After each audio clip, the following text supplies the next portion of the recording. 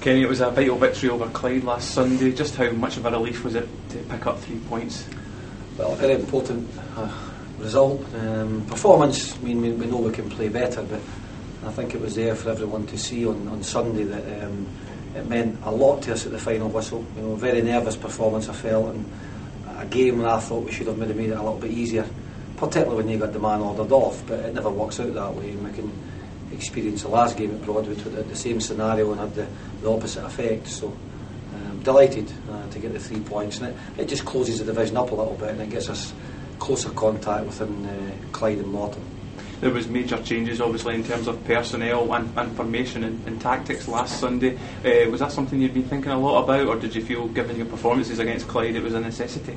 Well, I think it was a necessity, really. You know, I think when you analyse the 4 games that we've had from last season even and this season, the playoffs and the 2 league games that we've played against Clyde, we haven't performed particularly well, you know, apart maybe for the first half at Broadwood. So you look at all sorts of things that can you change it, and certainly you look at the personnel, you look at the shape of the team, and I felt that particularly after coming off the back of 3 disappointing performances and results, there was a need to try and freshen things up, and that's the outlook I had on it.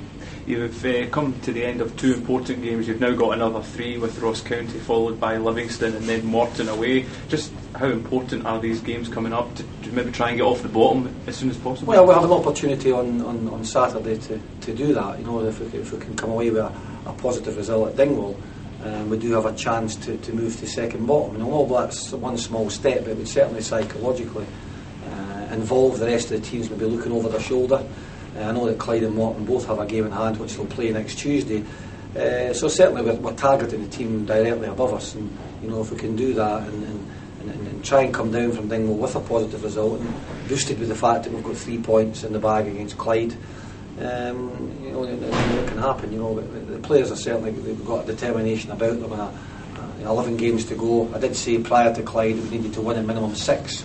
I now think we'll need to win another 5 to give ourselves a chance, and to get that 40, 41 point, 42 points maybe, and that might make us okay. There's been much discussion regarding the Joe Cardle and Stephen McDougall situation.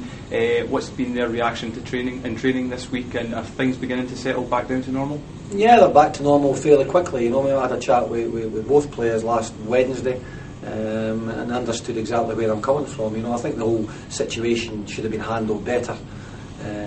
But it's done now, and we'll move on, because I think that there's been a lot said about it, and the 2 players have been great in training, you know, and they understand fully, still focused that there's nobody ever, from certainly from my point of view, that will mean they'll never play for Airdrie again. I think they're 2 important players for us, but certainly on the basis of what we've seen on Sunday there, the lads who came in certainly did well enough for me to have a think about the team selection for Saturday at Dingwall. But they've trained great, you know, and Stephen and Joe will certainly bear my thoughts between now and the end of the season.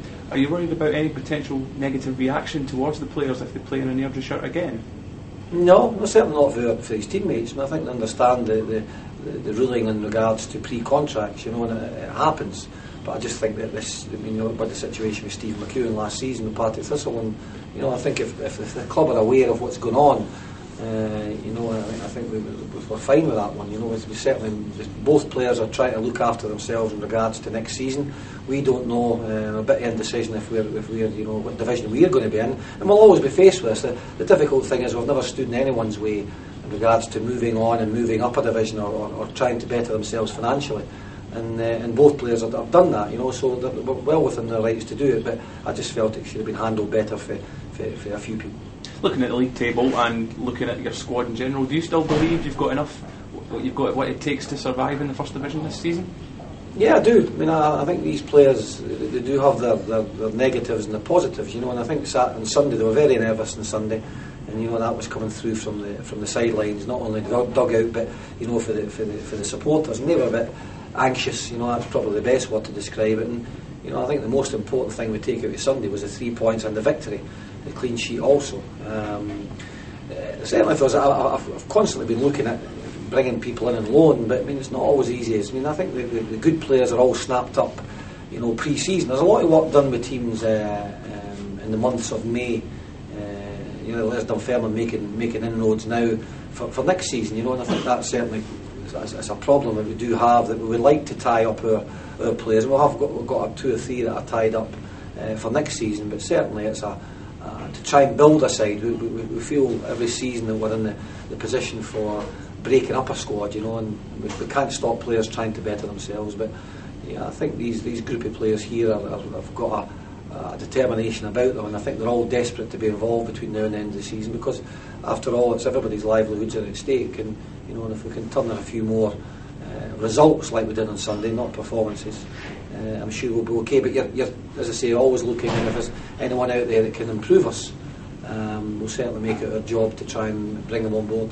Finally, Kenny, it's Ross County away this weekend. 2 disappointing results against them in the league, although you did beat them in the Challenge Cup. You're without the suspended Kevin McDonald. What's your thoughts on the trip and your team selection? Well, we're forced into that change, as you mentioned, with Kevin not being available. We could have done without that, because I thought I was kind of catch-22 on Sunday there, whether to play Kevin or not, although he was available, knowing that he was going to be missing this Saturday. But yeah, you're right. Listen, 2 league games, I don't think we've caused our own downfall. I felt for the first goal up at Dingwall when Mark Smith redirected across for an own goal, and that didn't help matters. But the 2 cup ties that were played up there, we managed to come out on top, albeit after extra time on both.